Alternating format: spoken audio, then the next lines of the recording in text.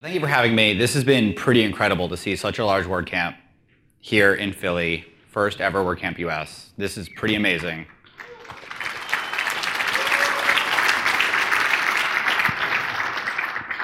So those of you who don't know me, my name is Andy Nacin. I am one of the lead developers of WordPress, doing that for about 5 or 6 years now. I also separately, currently as my full-time job, work for a group called the US Digital Service. This is a talk only in my personal capacity. I am not a covert internet assassin. Thank you, Michael. And I'll be talking about purely WordPress stuff. If you want to talk about government stuff, by all means, you can come find me later. So today, I'm going to be talking about advanced topics in WordPress development. For those of you who have seen me talk before, you might have recognized this title. This is my version of the TBA. In this particular case, one of the reasons why is because I'm able to kind of get an idea for what is happening in the community at a particular point and potentially bring it together for something that is particularly pertinent for that time. So there are a number of things happening recently, and also earlier this week, some of the core committers got together in New York and talked about a lot about vision and project philosophies. So today, I would like to talk a little bit about how users must be able to trust the software that they use. We have all always had a situation, I'm sure, where you've tried out a new editor or a new tool, and at some point, you stop using that tool. And a lot of times when you stop using that tool, it's because something happened that you didn't expect. Usually, you lost your data. I don't know how many times that I've used an editor, lost my data, and nope, not using that editor anymore. You don't exactly want to keep using it at that point. This is a fairly important piece. You don't, your content is supposed to be sacred. And if the tools that you're using just don't care about that, well, that doesn't really make it a very good editor. That's kind of the very first thing. Also, with WordPress, if WordPress breaks, you are probably all still here. But the vast majority of users, they're gone. They're completely gone. They don't care how it broke. They don't care why it broke. They might not know that they're using WordPress. They certainly don't know about PHP. They're just gone. We've lost them. So that user trust is really, really important to establish and to hold. So WordPress has done a lot of really interesting things over the last few years. So for example, with automatic updates, where at this point, and I love being able to continue to update this number, we owe it to 25% of the internet to keep WordPress sites secure, as many of them as possible. So with automatic updates, we have to make sure that they work. We have to make sure that they're consistent. We have to make sure that they don't break the person's site and they're only doing good as much as possible. This actually isn't true. It's actually 100%. Because at that scale, you're pretty much always hitting a WordPress site on your day-to-day. This is just the way it works. I think it's 1 out of every 6 people on the planet use Google every day. It's got to be pretty close to that for stumbling across a WordPress site as well. In practice, for automatic updates, the real-world chance of failure is about 99 out of a couple of million. That is a 99.996% success rate. Pretty good. I think that the WordPress team would love to get it to perfect 100. But this is really important. We actually delayed shipping WordPress 3.7 by about a week, because we're only at about 91 or so. And we ended up going from about 91, 1.9, to 3 nines plus in a matter of a week with just some simple improvements, because we realized how important it was that if we were going to launch a major feature like this, and basically, in many ways, it was telling the community, don't worry, trust us. We got this. We're not going to break any sites. And I don't know if you read any comment threads in WP Tavern, but there were some concerns. This was a pretty important thing that we had to think about. Another situation where this has happened is with autosaves. So autosaves have been in WordPress for quite some time.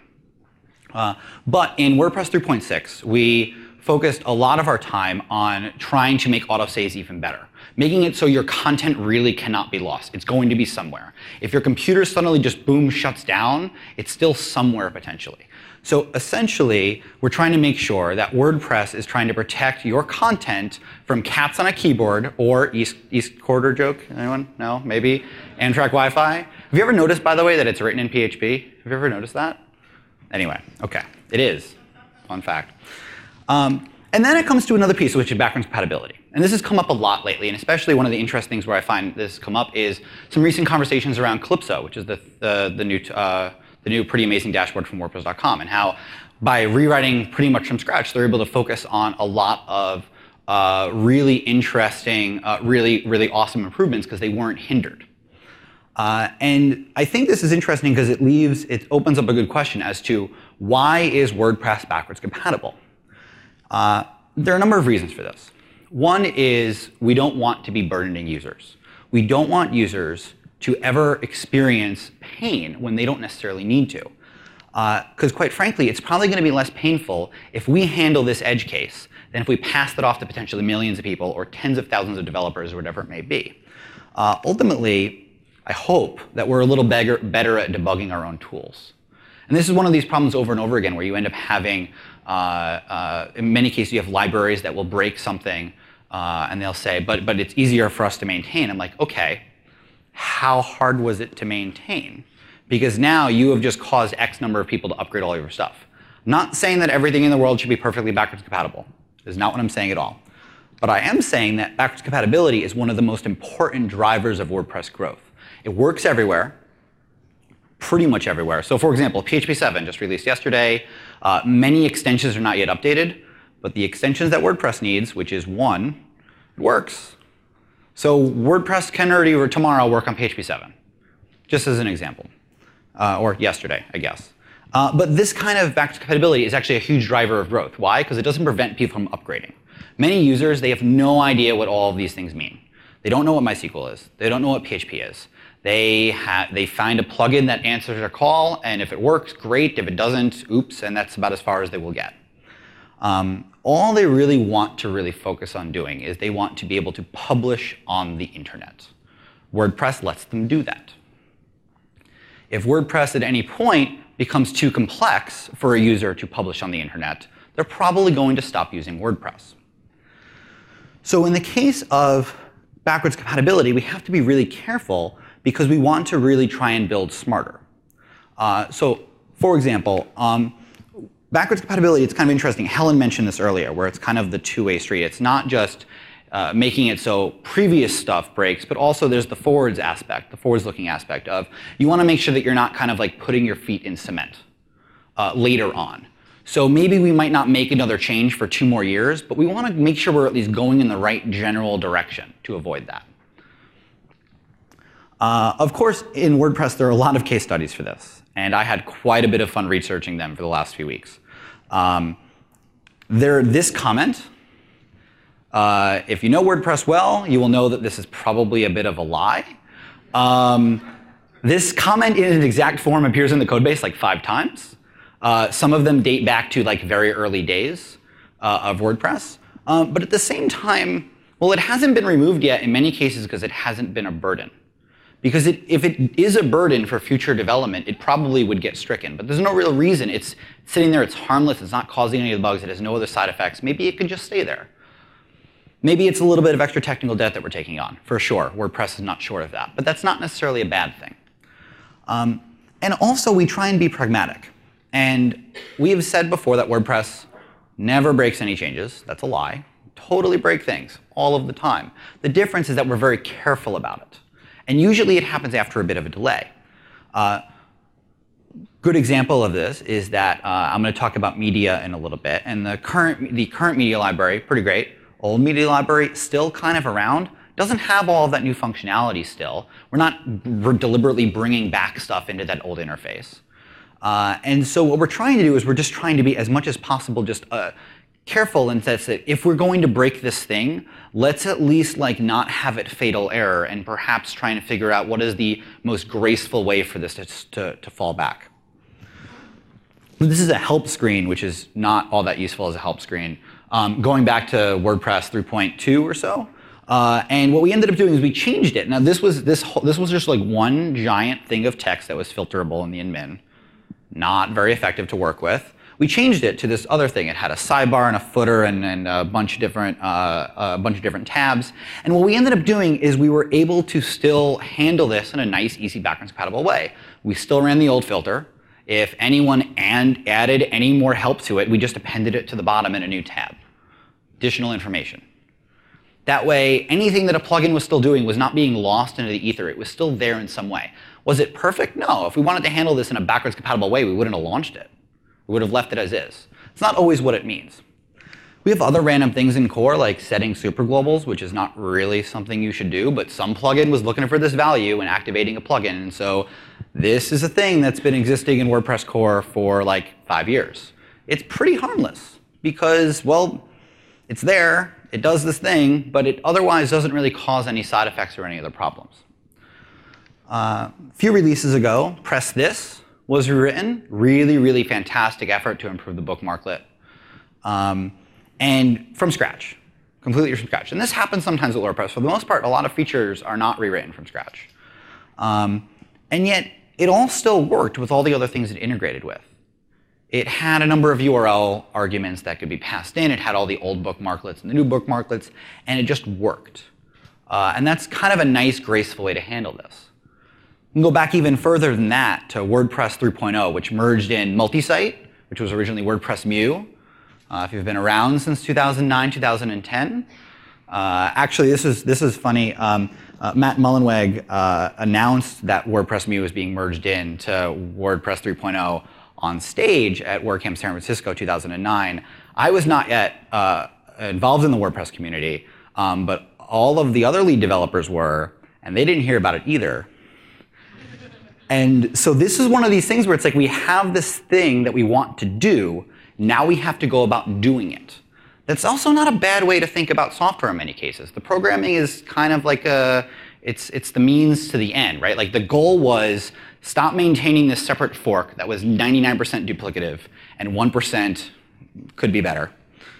And instead try and make it so we could perhaps improve the whole ecosystem and being able to bring this functionality into WordPress. So I was involved for this cycle, and we spent months trying to figure out all the different things that we had to merge in and bring in together. And in this particular case, we ended up turning off a lot of stuff. This is like random things like global terms and, global categories, which is not global terms, even though it sounds like it's the same thing. And there's like a bunch of really random stuff that we just like slowly shut off. And like by the time you got up there, they were gone. So it was a bit of an upgrade path, but for the most part, it didn't affect a lot of people. And even the ones that it did, it failed fairly gracefully. All new installs didn't have all this extra cost. All the old installs still did. So a lot of times we're making these case-by-case decisions. Sometimes it's a little harder to handle. Sometimes we have little comments like this. This is actually in WordPress right now, where like there's this random thing that we needed to handle, probably going back like to 2005, 2006, but it's easier to handle it than to just break the site entirely. This ends up happening a few times. This is also probably my favorite comment in WordPress. And then what follows is like a thing that is not really decipherable. So maybe not the best example. In some other cases where this compatibility is a thing is that when WordPress 3.2 came out and the PHP minimum requirement bumped to 5.2, we realized, great, we can use JSON now. The problem is a very, very, very small percentage of sites did not have JSON enabled. I am not entirely sure how these servers functioned, but they did. The problem is that 0.012% of sites is still like in the tens of thousands of sites. They didn't do anything wrong. So there's now a library in core, you can find it if you try, that parses JSON in PHP for these sites. Never gets loaded otherwise, it just sits there. But it's just it took us like a day to like find the library, test it out, write the little compat code, put a shim in, it's done. And that was like not a lot of time, and it was totally worth it, because then we never need to worry about this problem again. And now suddenly, we are portable with even more servers. We don't need to worry about this. There's going to be no more support. We've cut down the amount of support that we have to deal with. And plugins, of course, can go ahead and use JSON without really being worried about, like, do I need to fall back for this? Because that would be kind of lame. Who's been around in WordPress since plugins didn't exist? Number of hands. So there's this really great file called myhacks.php. It used to sit in the root. And what would happen is it would just be included if it existed. And then eventually it ended up getting shut off. There was the option, there was a checkbox in the UI until like 5 years ago to turn on legacy myhacks PHP support, which no idea what that means. So that's gone. But yet, if the option is still set and the file is still there, it still pulls it in. There's actually code right now in WordPress that will pull this file in. And you're like, well, that's kind of a waste. OK, well, right now it's one line of code and basically one CPU cycle because it's looking up a value in cache before continuing. So it's not really causing a whole lot of problems here. And if you look at the startup for WordPress, there are probably a lot of other larger things that you could target to make it faster. This is probably not it. But someone from Automatic said, you know what, I want to clean this up. I want to remove this. I said, OK, great. Question, how much do you think it's used? I was like, I have no idea.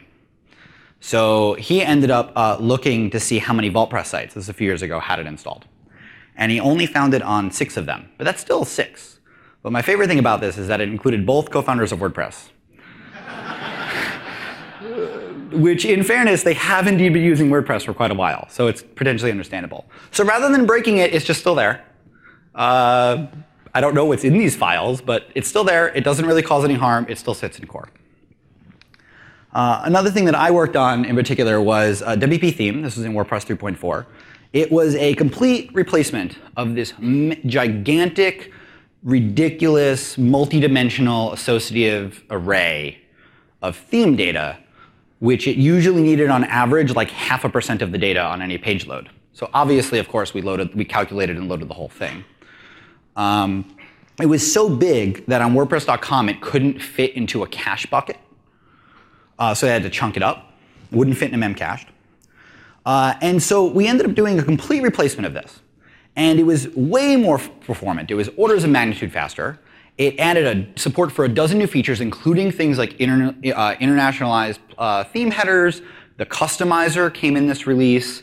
Custom headers and backgrounds all happen in this case. And there were no reports of breakage, which is funny because we were passing around to filters and to functions and everything else this theme object, which was array. And then suddenly it was an object, and nothing broke.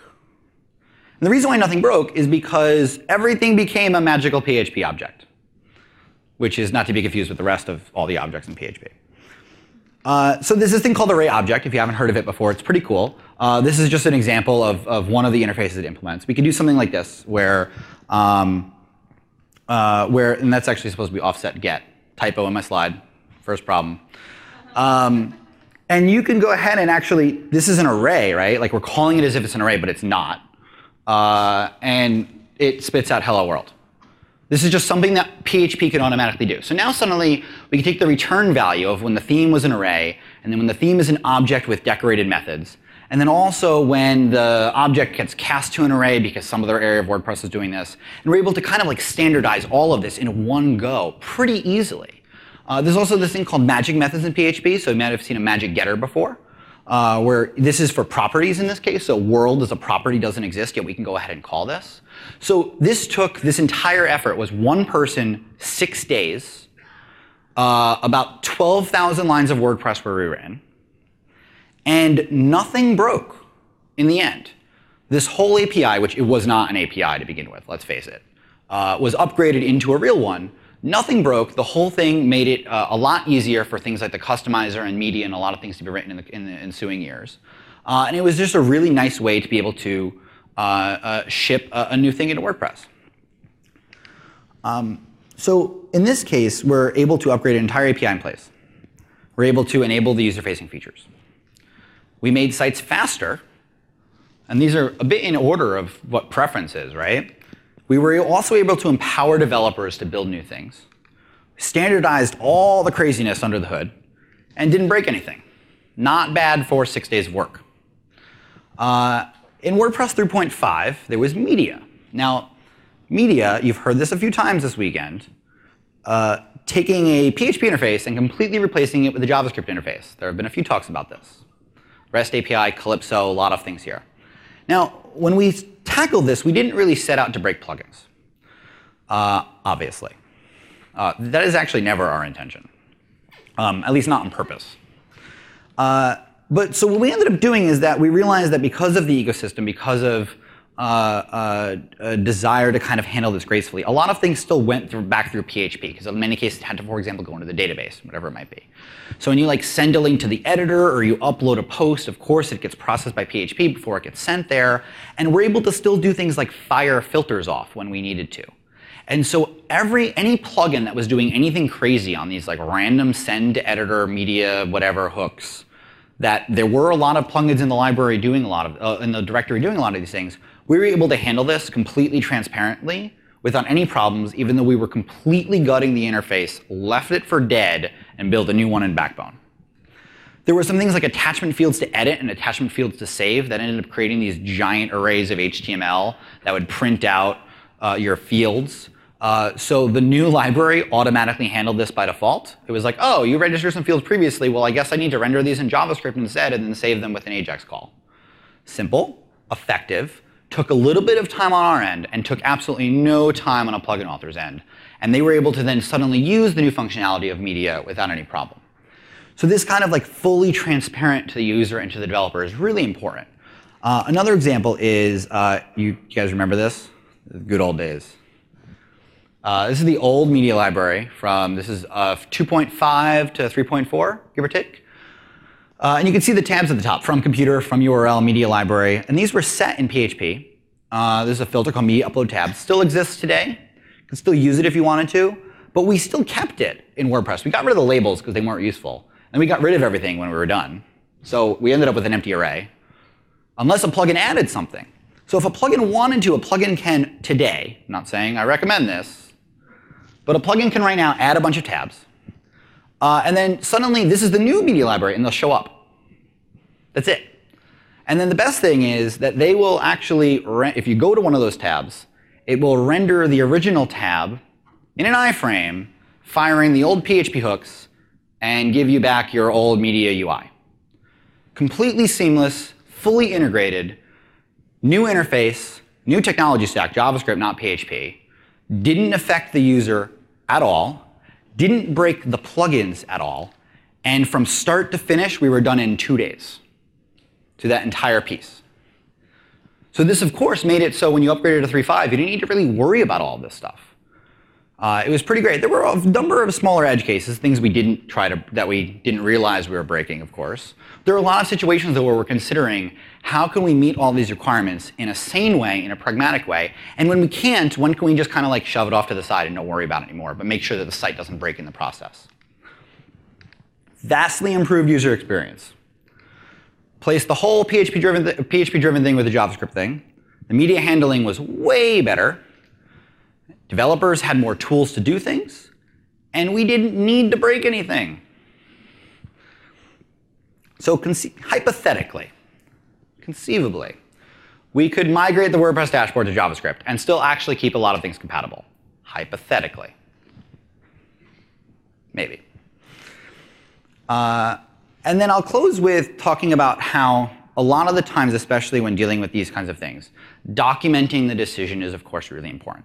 So there's a lot of places in this case in WordPress where we document it on the handbook or what was the codex, in the code, of course, sometimes in a commit message. But not everything really belongs just purely in documentation.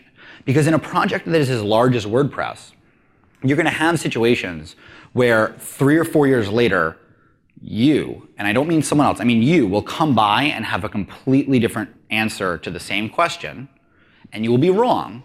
Because you 3 or 4 years ago was smarter. This happens to me a lot. Like, wow, that's a really smart comment. You scroll up, oh, I wrote it, yes, right? And so that can be interesting. How do you actually document these things? WordPress, in many cases, tries as much as possible to codify these design decisions in its testing framework. So, for example, 4 or 5 years from now, someone decides, I'm going to go ahead and change this thing, and it was written in this way 8, 9 years ago, and there was someone proposed, like, can we change it? And the answer was like, no, and here's why, and I did a lot of research. In a lot of cases, the ticket will just then be closed. This happens in all software. They're like, nope, not a good idea, ticket will be closed. What if we enforced that as part of our unit test? A failing unit test could just trigger immediate review. It could say like, whoa there, ticket over here, you're about to break it. Actually, you just did. Right? There are different ways to approach this. So one of my favorite ones is that, I don't know if you've ever noticed this, but if you're looking at a post object or a comment object, these are strings, not integers. And if for some reason we change these to integers, which we've tried to do at least twice, and every single time we'd get a ton of bug reports saying like, hey, by the way, you broke this thing because I was doing a strict comparison here and whatever, and then by the way, WordPress broke over here, and Drupal broke over here, and a lot of things went wrong, right? So we have a unit test that just enforces that. It's simple. This is not hard, but it's a thing that we need to consider. If you saw Gary Pendergast's talk this morning about what would usually called Trojan emoji now, thank you Brian Krogsgaard for coining that one, where we have a situation where there's actually a type of serialized class that cannot be unserialized in WordPress, cannot be serialized in WordPress. Like it will break. If this ever got added into core, like this special kind of serialized class got added to support for in core, we would be immediately committing to WordPress core a remote code execution vulnerability. That's not good, so there's a unit test for that. There's also little comments like this, like double serialization is required for backward compatibility, which is true. Also, the world will end. See this security release. This is sitting in WordPress right now. And then finally, more recently, there was this HTML embed, WordPress O-embed. This is a new feature in WordPress 4.4. I'm sure you'll hear about it tomorrow. And there's this like giant, you'll see this, you go to YouTube, like copy and paste the embed code, paste it in, things like that. Well, there was a slight problem where we have this code in this JavaScript file that then got inlined. And WordPress, in its infinite wisdom on older sites, would change it. So I'm going to see the change there. The ampersand's changed to hex. So that's not good. So now we have nested if statements instead. We removed all of the ampersands out of this file, which is not exactly the most effective way to write JavaScript. So how do you enforce such a decision like this? How do you prevent someone else or yourself a few years later being like, wow, we should probably remove all these nested ifs. Someone forgot that there was a thing called and. So there's this comment at the top of the file as of yesterday. This file cannot have ampersands in it. This is to ensure it can be embedded in older versions of WordPress. See this commit. Well, that's good.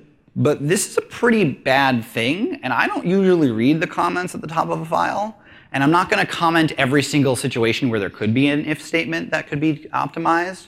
So we wrote a unit test. Pretty simple. It checks to make sure there's no ampersands in the file. Simple, easy, codified, cannot break this. Except for the fact that this file is also uglified. Uglify.js, it runs all sorts of compression and optimization algorithms. So like you can turn off optimization of conditionals. The problem, of course, is that there is no setting in Uglify, I'm really glad for this, that says do not use ampersands, because that would be kind of weird. But we cannot use ampersands. So we now need to test the compressed JavaScript, and I'm just going to show you this briefly. I don't think you'll be able to see it too well. Yeah, that's a nasty regex right there. This is now in our unit tests. It's not in WordPress, it's okay. And in this case, what it's doing is it's actually like very much carefully checking to make sure that this minified file does not have an ampersand in it no matter what.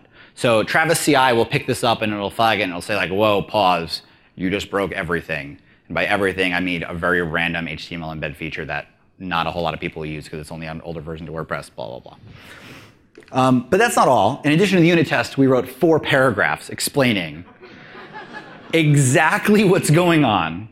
And if you want to take a look, it's 35762. That was the chain set that added all of this code. I'm not going to leave this up here for you to read it.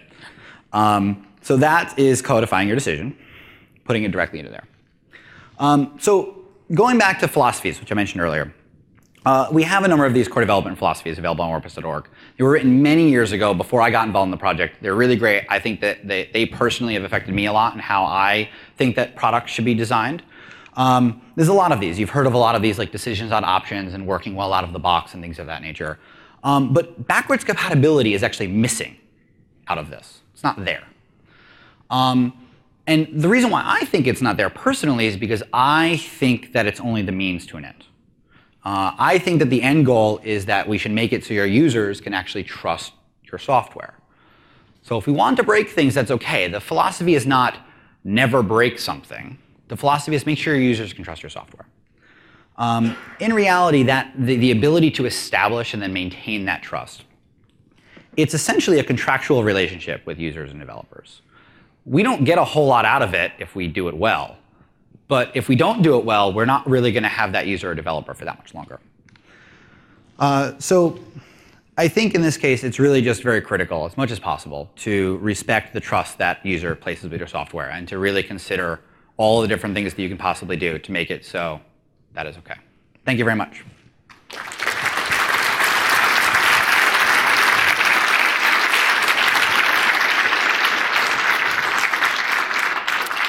I have, I think, about 6 or 7 minutes for questions if you want to come up to the mic up in the aisle. All right, see you later. Not really. Anything? Wow. It's my 47th WordCamp. I've never had no questions. When it comes to PHP versions, I think you're totally right in the decision with 5.2. But obviously, at some point, we have to make that decision. So I'm wondering, if you have an idea in your mind, and more specifically, like, are you interested in coming up with a pattern, like a rolling pattern after X number of years, we deprecate support for this version? So the problem with that, with the idea of a rolling pattern, is that PHP just recently changed its own supported versions. So particularly with 7 and with each of the major versions, there's a lot of flux there. Where now 5.4 is now end of life, and then a year each, everything will start going away. I think PHP 7 is end of life in like 2018. Did I get that about right? I don't think that our minimum requirement will be 7 by 2018. Just throwing that out there. So I think a lot of this is maybe wait and see to see how the whole ecosystem reacts. But I'm sure that Matt will talk about this tomorrow. Not saying ask him about it, but I know they'll probably end up talking about how we spent the last year trying to engage with hosts. And Dion Hulse in particular worked a lot on this to try and understand a little bit how they can upgrade more. There's a number of really cool success stories there as well. So I don't know exactly. I would like to stop supporting 5.2, but at the same time, there's a few million websites that are still running 5.2. Personally, I care more about the older versions of WordPress than I do about the older versions of PHP. And even on 4.3, the latest version for the moment for WordPress, something like, I want to say like 6 or 7% of sites are running 5.2 still. So that's a few million sites right there. And we wouldn't want to just break it just so we could like start using namespaces, as cool as they are. I'm curious when you talk about replacing a really big feature like the media library or something like that, and you're trying to maintain backward compatibility, what's the process? Do you just start out by building, like, this is what we think would be the coolest thing, and then going backward and figuring out where the backward compatibility needs to fit in? Or do you start with, like, these are the things that we need to maintain, and then going forward? What does that process look like? So in my experience, it has usually been the first one. It is like, we want to build this thing. We do not want to be constricted in what we're building. And then let's figure out where we might need to make some adjustments. There have also been some times when we've slipped fatal errors into core on purpose for like a few betas or RCs, just to see if anyone was using that particular feature, seeing how many P reports we might get, maybe to like let them know maybe stop using this thing. We're not going to leave it there, of course, but there are a lot of we might accidentally. That's why we have unit tests for this stuff. And so there are little things like that we try and maybe that we try and watch. But in media's case in particular, this really was like, we're going to build the thing, and then we're going to like shim in anything that we possibly can. And this happened with, I only talked about like 2 things, like post-parenting, menu order when you're rearranging galleries. We did a lot of random little stuff that was able to, in many cases, continue to support a lot of the crazy plugins that were in the media landscape, like some of the gallery plugins and things like that. But we realized that it can be a little easier to band-aid them. That said, it can be helpful to fully size up what you feel like you might need to support. But 2 problems with that. 1, it might not be possible to do so. And 2, if you do that, you might really constrain yourself from being able to think about what the next product is, which I think is a lot more important than how it's the best way to technically implement it. Any other questions?